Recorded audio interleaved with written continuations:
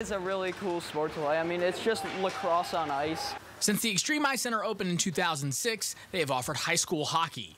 There wasn't a lot of kids playing, and there wasn't a lot of teams. But every year I notice there's more leagues, more teams, more kids. So we, as an organization and as Charlotte, North Carolina, kind of want to get to that status of being a bigger hockey place. I'm originally from Messina, New York, a very small town where hockey was king, and you just kind of want to take that passion that you had and bring it down here to where I live now. A common trait among the kids on the ice. I always watched it with my dad. He's from New York. My parents are originally from New York, so they grew up around hockey. My dad got me into it. The league allows for students from all over a chance to lace up, even students not in a brick-and-mortar school.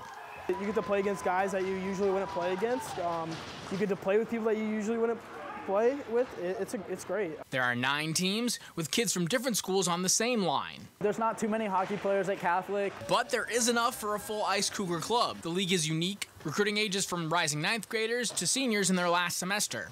So they can't do everything allowed in the NHL. A few years ago, they took hitting out of the game in the high school league because it was pretty unfair to have a big, maybe a 6'3" senior, hitting a young guy into the boards or something like that. So they took hitting out of the game and it balanced things out.